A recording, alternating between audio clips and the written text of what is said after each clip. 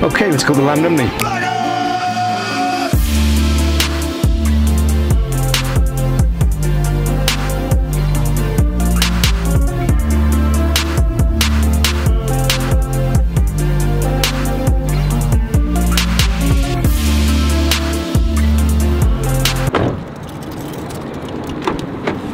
We're up at Llanrumney again, and the council has done virtually nothing about the damp and the general problems with the state of the flats. So we've got a couple of proposals to make to residents, and we'll see how we get on. The thing is, these people are paying rent, and it's not cheap, and the service they're getting, I mean, it's not good enough. It's shocking, actually. The residents there have become ill because of the damp, so I'm looking at getting a legal firm involved and seeing if we can do a class action against the council based on their medical record. Down in the south end. Okay. Yeah, she's quite on research. Oh, dog's there again. How's it been over lockdown? Horrendous.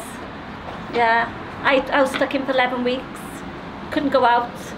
Chloe would come out by the front with the baby and her son, and I would stand by my door, and that would be it. Usually, to take my mind off stuff, I like to just get up and go out, so I'm not stuck in the flat looking at or smelling the smell, or just like, I just go around, I find more stuff every time. I like I find more damp patches, or I like smell the damp smell, and then I go searching. So I really like to get out, but being stuck in there, it took a big toll on my mental health, gone right down. These people here have pride in where they live, and the unfortunate thing is the council doesn't. Council didn't get back to us. When was the last time they got back to you? Well, we sent emails to me about the maggots. Yeah. And they have come out and they have done a cleansing out there, but nothing. No letters, no email back, not even a phone call, nothing. So you got maggots in the property now? Oh my God, outside. Thousands. Outside. Coming from the bin area, they were horrendous out there. They're bigger than him, the nettles. Oh yeah. Oh my God, right. And that's the only patch of grass. They left it like this in lockdown, yeah? Yeah, and we've told them that they've been back out since. How many times have they cut it? I cannot remember the last time they come out and cut it. And I've got a 1-year-old, and I can't even leave her to play, because if she falls on them, they're double stingies. Okay, so this is the green area at the back of the flats where residents supposedly during lockdown were able to spend time. Look at the state of it. Nettles everywhere. There's no way children can play on this because they get stung to hell, wouldn't they? Yeah. Bloody Nice mess. seating area to look at the nettles. Okay, so yeah, so you've got a perfect seating area. Nettles. What a view. You may not be able to see it much, or you may not be able to see it too well on the video, but there's a structural concern here with the walls. I mean, this seems to be coming forward slightly here. Is this gap getting wider, you said? Yeah, it's all getting wider. So that the wall is actually moving, which it's a concern.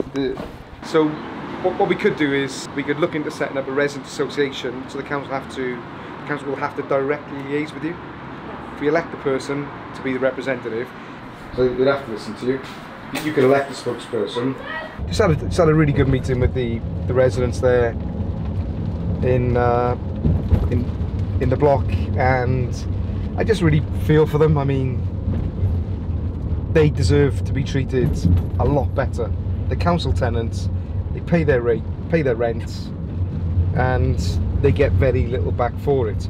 The back garden's a disgrace. There's young kids there, and there's just a little green patch where the young ones could be kicking a ball on, and it's just full of bloody nettles. So we've had a good chat, and the residents they're gonna take matters into their own hands now, form a residents association, and speak up for themselves. They've been let down by the Labour councillors in this area, so they're going to form an association, and then the council will have to deal with them directly if they elect their spokesperson.